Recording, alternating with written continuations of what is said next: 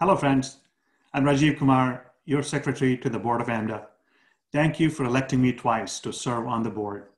Thank you to the nominating committee for thinking of me for the position of vice president of AMDA on such a wonderful slate. It is an enormous honor to even be considered for this position, and I will certainly not take it lightly.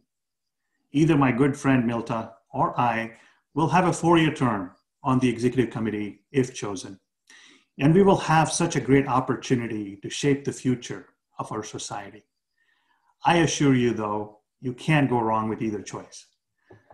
During my tenure as a board member and on the various committees and subcommittees I've served on, as your delegate to the AMA, and as a longstanding member of AMDA, I've always tried to do my best to represent AMDA and our interests. I've authored more than 25 resolutions that I've brought to the House of Delegates on behalf of my home state, Illinois. I've written articles, created numerous educational presentations, webinars, and podcasts, helped with fundraising for the Futures program. And I've taken our resolutions that have passed through our House of Delegates to AMA to change the way the world thinks of us and our work. I've done all this in an attempt to help us grow stronger and expand our influence and reach. Needless to say, it has been a blessing to work with my fellow board members, committee members, and especially our dedicated AMDA staff, who have together made this a very memorable journey.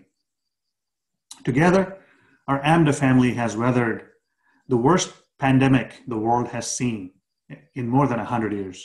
And even though we endured too many hardships to count, we have stuck together and survived. My goal, should you choose me as your vice president, is to continue our good work as outlined in our board's strategic plan. AMDA board is envisioning a bigger, smarter, and more diverse and inclusive AMDA that emerges as the single most influential organization representing professionals and patients in post-acute and long-term care. There are many facility-centric organizations that crowd this space today, but we remain the sole organization that advocates for patients and the professionals serving them. We have reversed the trend of a declining membership at AMDA by creating practice group network, expanding our leadership group, and by creating joint membership programs with sister organizations like GAPNA.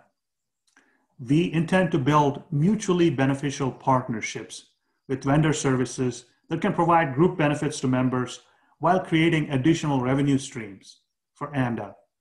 A fiscally strong AMDA is the base for a robust advocacy platform for our profession and those we serve. I've talked about all these topics previously in my past election speeches.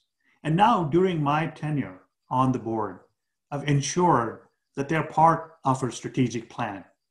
I sincerely request your vote and support so that I can continue the work needed to realize our goals, so that we can continue to grow our AMDA into a bigger, stronger, and welcoming family that everyone in post-acute long-term care would love to be a part of. Thank you, and be well.